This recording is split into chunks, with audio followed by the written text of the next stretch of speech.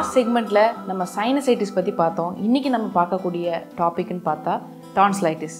அதாவது டான்சில்ஸ் அப்படின்னா என்ன அப்படிங்கிறத பார்க்குறதுக்கு முன்னாடி டான்சில்ஸ் அப்படிங்கிறது எல்லாருக்குமே இருக்கும் அப்படிங்கிறத தெரிஞ்சுக்கணும். இப்போ டான்சில்ஸ் அப்படிங்கிறது நம்மளோட தொண்டை பகுதிகளில் 2 பக்கமே இந்த மாதிரி சிறுநாக்குக்கு 2 சைடுமே இருக்கும். இப்போ உதாரணத்துக்கு நீங்கள் ஏதாவது த்ரோட் இன்ஃபெக்ஷன் சொல்லி பார்த்தா டாக்டர் நாக்க நீட்டுமா அப்படின்னு சொல்லி டார்ச் லைட் அடிச்சு பார்க்குறாங்க இல்லையா? ஸோ அப்போ பார்க்கக்கூடிய வியூ தான் இது. இப்போ வந்து பார்த்திங்கன்னா இந்த சிறுநாக்குக்கு 2 புறமே வந்து இருக்கக்கூடிய இந்த டான்சில்ஸோட வேலை என்ன அப்படின்னா, நம்ம ஏதோ ஒரு தண்ணியை வந்து எங்கேயோ போய் மாற்றி குடிக்கிறோம் அல்லது உணவு வந்து எங்கேயோ போய் ஒரு ஹோட்டல்லே சாப்பிட்றோன்னு வச்சுக்கோங்களேன். அந்த இன்ஃபெக்டட் ஃபுட்டோ அல்லது இன்ஃபெக்டட் வாட்டரோ நம்ம தொண்டை வழியாக போகும்போது அதை எதிர்த்து போராடுறதுனால இது வந்து வீங்குது. இப்போ உதாரணத்துக்கு ஒரு செக்யூரிட்டி ஜாப் அல்லது ஒரு போலீஸ் ஃபோர்ஸ்ன்னு சொல்லலாம். அதாவது ஒரு பில்டிங்குள்ளே போகிறோம், அங்கே ஒரு செக்யூரிட்டி வந்து இருமா யார் நீ எதுக்கு இங்கே வர அப்படின்னு சொல்லி ஒரு சில கேள்விகள் கேட்குறாங்க. அந்த மாதிரி ஒரு புதுசாக ஒரு கிருமி நம்ம உடம்புக்குள்ளே வாய் வழியாக போகும்போது இருங்க இது என்ன பாக்டீரியாவா வைரஸா அப்படின்னு சொல்லி அதை எதிர்த்து போராடுது இல்லையா? அதுதான் இந்த டான்சில்ஸோட வேலை. இந்த டான்சில்ஸ் வந்து ஏதோ ஒரு இன்ஃபெக்ஷனால் எடுத்து போராடும்போது வீங்கிறதா நம்ம டான்சிலைட்டிஸ்ன்னு சொல்கிறோம். ஸோ இந்த மாதிரி ஒரு டான்சில்ஸ் வந்து இன்ஃபெக்ட் ஆகும்போது அந்த இடத்துல வந்து ரெட்டிஷ் த்ரோட், அதாவது ரொம்ப புண்ணு மாதிரியான ஒரு தோற்றத்தில் வீங்கிடுது இல்லையா? ஸோ அதோட செக்ஷன் இது நார்மலாக இருக்கக்கூடியவங்களுக்கு இந்த மாதிரி இருக்கும். இப்போ நல்லா காமிக்கணும்னா ஒரு பேஷண்ட் வந்து ரீசெண்டாக வந்தாங்க. அவங்களுக்கு வந்து பார்த்திங்கன்னா இந்த சிறுநாக்கு பக்கத்தில் 2 சைடுமே இருக்கக்கூடிய டான்சில்ஸுமே வந்து ரொம்ப இன்ஃபெக்ட் ஆகி இவ்வளோ பெருசு ஸ்வெல்லன் ஆயிடுச்சு.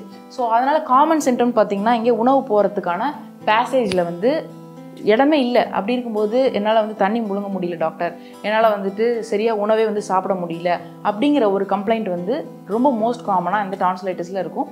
ஸோ அதே மாதிரியான ப்ராப்ளம் தான் வந்து இன்னொரு பேஷண்ட்டுடைய இந்த வியூலையும் நீங்கள் பார்க்க முடியும். அதாவது அங்கேயே வந்து ஃபங்கஸ் மாதிரியான ஃபார்மேஷன் எல்லாமே பார்க்கலாம்.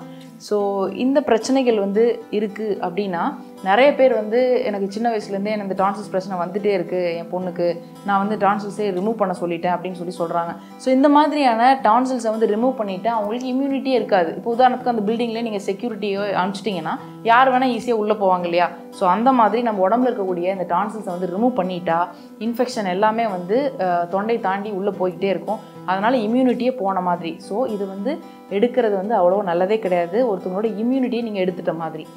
இது எடுக்காமல் என்ன பண்ணலாம் அப்படின்னா, நீங்கள் வீட்டிலே இருந்தீங்க அப்படின்னா தேன் ஈஸியாக கிடைக்கும், பூண்டும் ஈஸியாக கிடைக்கும். ஸோ பூண்டை வந்து தண்ணியே ஊற்றாமல் அரைச்சி சாறு எடுத்துகிட்டு அந்த சாருக்கு ஈக்குவலாக தேன் மிக்ஸ் பண்ணி அப்பப்போ அந்த டான்சில்ஸில் உள்ள ஃபிங்கர் மூலமாகவே நீங்கள் தடவிட்டு வந்தீங்கன்னாவே அந்த இன்ஃபெக்ஷன் எல்லாம் போய் ஷ்ரிங்க் ஆகிடும்.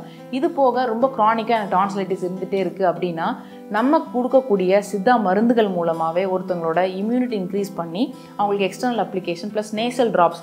யூஸ்வலாகவே காது மூக்கு தொண்டை எல்லாமே வந்து யுனைடெட். காதில் ஏதாவது ஊற்றினாலும் தொண்டைக்கு தான் வரும், மூக்கில் ஏதாவது ஊற்றினாலும் தொண்டைக்கு தான் வரும். ஸோ அந்த மாதிரி நம்ம கொடுக்கக்கூடிய நேசல் ட்ராப்ஸ் வந்து யூஸ் பண்ணும்போது ஆட்டோமேட்டிக்காக அந்த டான்சில்ஸ்லையும் பட்டு அதுவும் ஷ்ரிங்க் ஆகி திருப்பி வராமல் இருக்கிற அளவுக்கு அவங்களோட நோய் எதிர்ப்பு சக்தியும் வந்து இன்க்ரீஸ் பண்ணி இதை வந்து பெர்மனெண்ட்டாகவே க்யூர் பண்ணுறதுக்கு நிறைய வாய்ப்புகள் இருக்குது.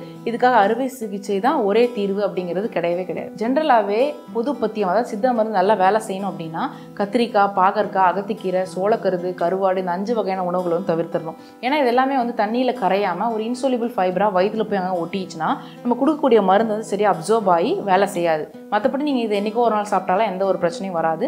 மருந்து வந்து நல்லா வேலை செய்யணும் அப்படிங்கிறதுக்காக இது வந்து பொதுவான பத்தியம் அப்படின்னு நம்ம சொல்கிறோம்.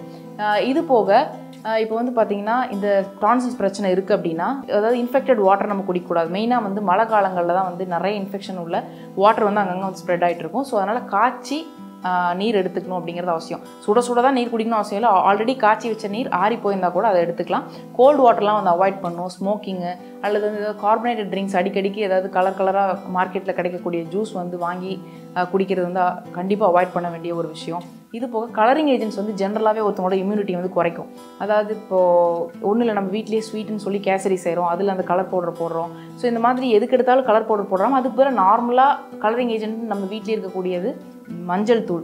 ஸோ அந்த மஞ்சள் தூளில் பார்த்தீங்கன்னா உங்களுக்கு நல்லாவே இம்யூனிட்டி வந்து இன்க்ரீஸ் பண்ணி தொண்டையில் ஏதாவது இன்ஃபெக்ஷன் இருந்தாலோ அல்லது உணவில் ஏதாவது இன்ஃபெக்ஷன் இருந்தாலும் அது போக்கும். ஸோ அதனால் இந்த மாதிரி நேச்சுரலான ஒரு கலர் எடுத்துகிட்டு ஆர்டிஃபிஷியல் கலர்ஸ் எல்லாமே வந்து அவாய்ட் பண்ணும் அப்படிங்கிறது ரொம்ப ரொம்ப அவசியம். நடக்கட்டும் நம்புகிறோம் என்பது மனிதர்களின் வாக்கு, நம்பினால் நடக்கும் என்பது சித்தர்களின் வாக்கு.